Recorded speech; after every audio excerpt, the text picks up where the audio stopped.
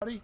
This is Carl the Hipster Prepper here, and I'm here to spread some knowledge on people because, it's been a while since I've been online.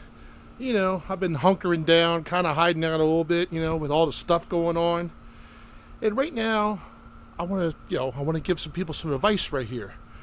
Because as you all know, I guess someone hacked a beef company, and meat prices are going up. And I can tell you right now, I don't eat meat because I only do free range, conflict free protein. But a lot of you meat eaters out there are having a hard time getting some ground beef. So I got a new recipe I'm making right now because, as you can tell, the cicadas are going crazy. They're everywhere, and they're like they're like shrimp. It's like free shrimp. So here's what we got here, okay? So what I've been doing is I've been sitting here working. And I'm preparing some cicada stew. Look at this stuff, nice and good. I probably got a couple hundred of them in there, and the cicadas just landed in here. I didn't do anything. They want to be eaten. So here we go. We got some cicada stew here. And what you do is you can you add some kale to it and stuff like that. I don't eat meat, but I know some people do. You can also add some.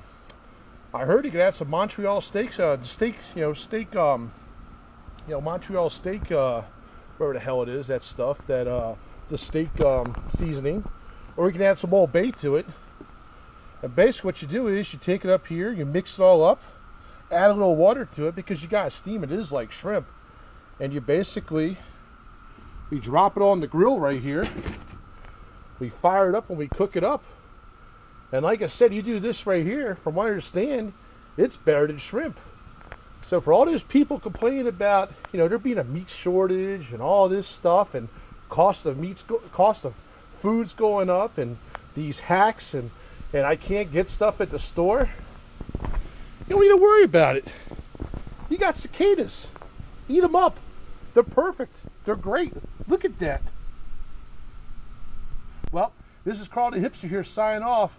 Make sure to follow my truth and follow my guidance, because I will set you free.